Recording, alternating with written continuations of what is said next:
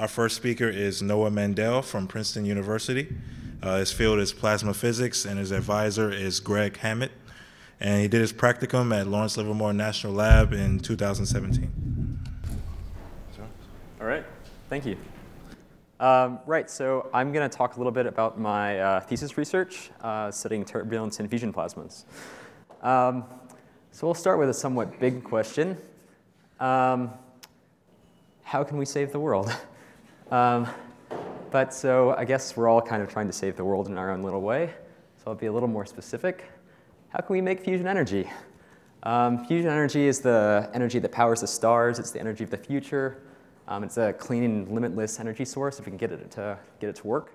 And it basically comes down to taking some hydrogen isotopes like deuterium and tritium and smashing them together, and then you get a lot of energy out of this. It's easy enough on the sun, but it's not so easy on Earth. So the way that we try to do it is we heat up these gases so that they're really hot and they ionize and they become a plasma. And then we can confine them with magnetic fields in this donut-shaped reactor called a tokamak. And we can heat them up to temperatures like the surface of the sun. So here's a little cartoon of a tokamak. Here's like a cross-section. So you have like the core region where you want all your heat to stay so that you can get fusion going on in there. But inevitably, there will be some turbulence, and the heat will start to leak out. And you'll get the heat gets out to the edge and then the scrape-off layer. The scrape-off layer is a region where the magnetic field lines aren't actually closed. They actually end on some like plates called diverter plates. And so one thing that is important to study in the scrape-off layer is how much heat is flowing along these field lines, and you need to know if you're going to melt your plates, basically, because that would damage your reactor, and that would be bad. And then it also, the scrape-off layer and the edge also sets a boundary condition on the core. If your edge is too cold, then you're not be able to get your core hot enough, for example. OK, so here's another picture of a tokamak. And now we're going to focus more on the scrape-off layer. So you can see you have a field line. It starts at a diverter plate, and it wraps all the way around. And presumably, it ends at some diverter plate up here. And something of interest in the scrape-off layer is these field-aligned structures that are known as filaments or blobs. And so blob dynamics is an important area of study in the scrape-off layer. And so we can actually image these things in an experiment. So what I'm showing here is a movie from the gas buff imaging diagnostic on NSTX, which is a tokamak at Princeton. And so these are real-time turbulence movies. The data is taken using a fast camera at something like 400,000 frames per second. And so what you're seeing here is you have a field line, and there's a blob that's aligned with a field line. And so there's a gas puff. And so when the plasma moves through that gas, it ionizes the gas. And so you can see the ionized gas. So the intensity of the light is goes like the density or something. So you're basically seeing this blob has some elevated density moving into like the vacuum region. So we want to be able to study and simulate these kind of dynamics. And so what we do is we use this thing called gyrokinetics to describe this turbulence. So what does this thing mean? Well, it's kinetic. You have a phase space that has both spatial dimensions and velocity dimensions. That's because there's kinetic effects in plasmas like Landau damping that can't be modeled by fluid.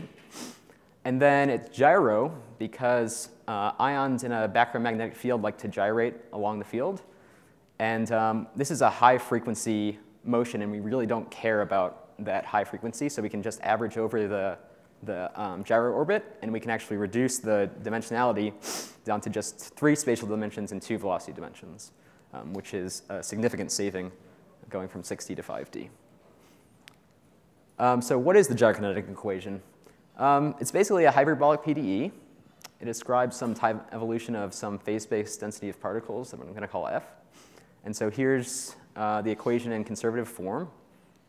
Your particles are being advected at some velocity r dot. So this is like the particles are moving along the field at some v parallel, and they also have some drifts perpendicular to the field. And they're being accelerated by forces like the electric field. And one important thing is that you have to make sure that you're maintaining conservation laws. This is a Hamiltonian system.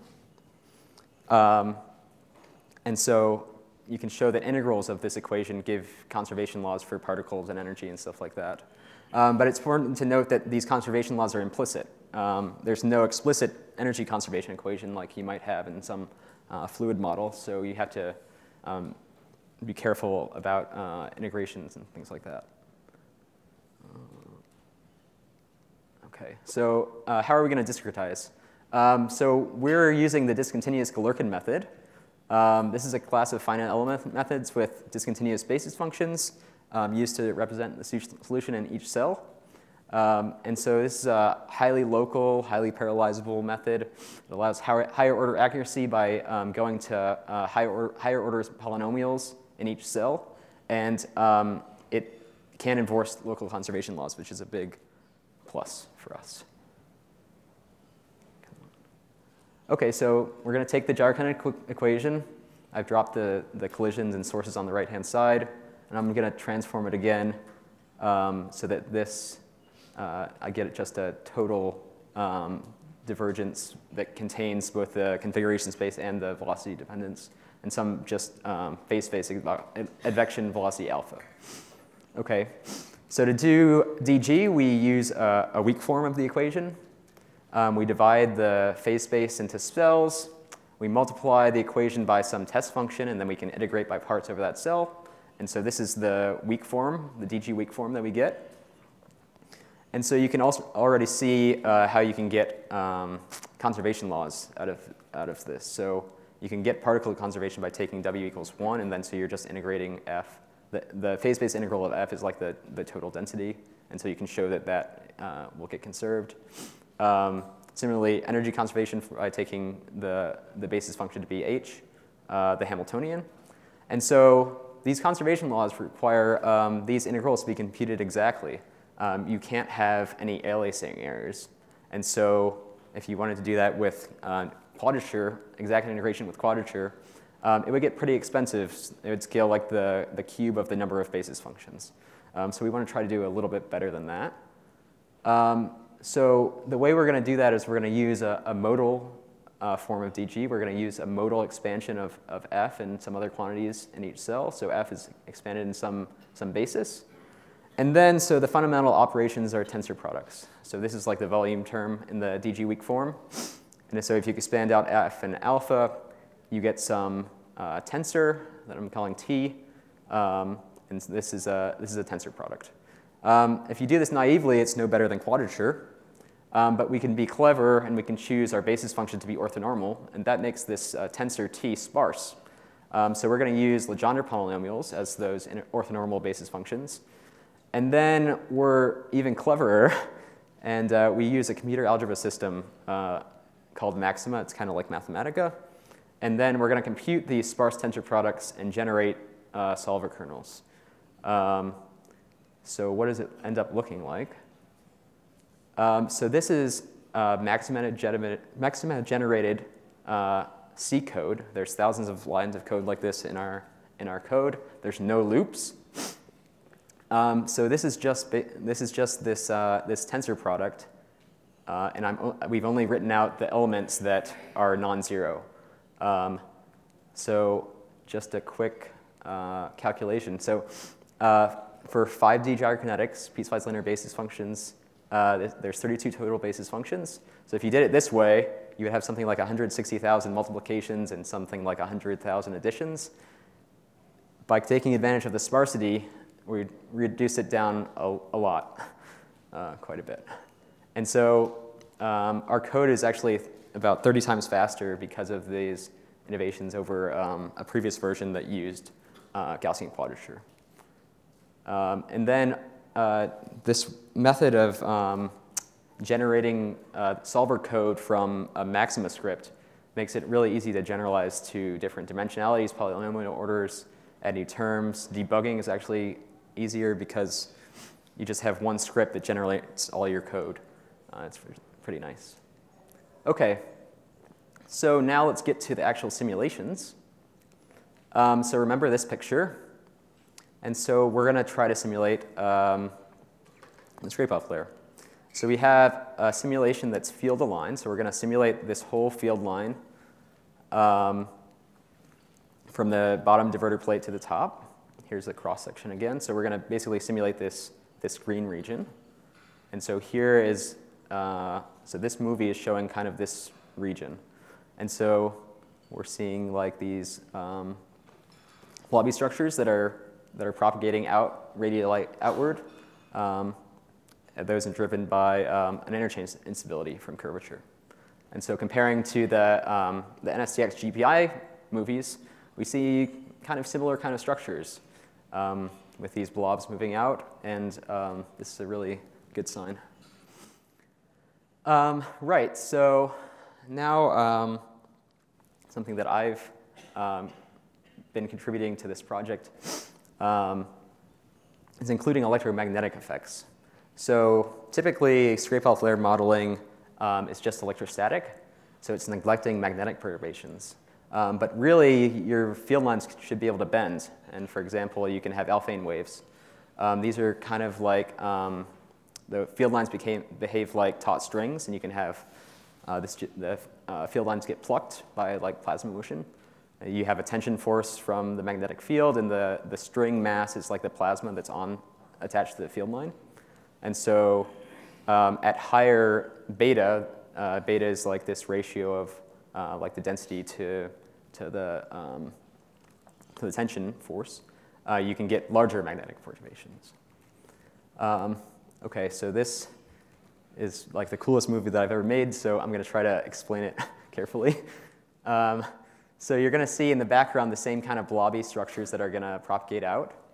And on top of that, I've plotted the field lines, the total field lines. So at the beginning of the simulation, you have field lines. So this is along the field line in this direction. And then in this plot, you're looking kind of down the field line. So in this simulation box geometry, the field lines are straight to begin with. And then when you start the simulation going, they start wiggling around. And you can see that blobs that come out, they kind of push around the field lines. And so remember when I said before that at higher beta, you can have bigger perturbations. So like when there's more density, you're at higher beta. And so those field lines are getting pushed more and more. Yeah, this is, yeah. And this simulation only took 10,000 core hours, which was really cool. So this is also the first ever electromagnetic gyrokinetic simulation of the scrape-off layer. Other codes have had trouble with this because of numerical issues or computational expense, or things like that.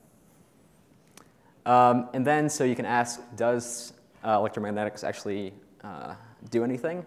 And the answer is yes. You actually do need to include these effects. It's not enough to just use the electrostatic approximation. The particle transport is actually reduced when electromagnetic effects are included. And so this makes the density profiles flatter. And so if there's less transport, you could get like the heat that's flowing along to the diverter plates. It could be like more narrow, and you could damage your plates quicker. Right, that's all I have. Thank you for your attention. Thank you to the CSGF and collaborators at Princeton. Thank you.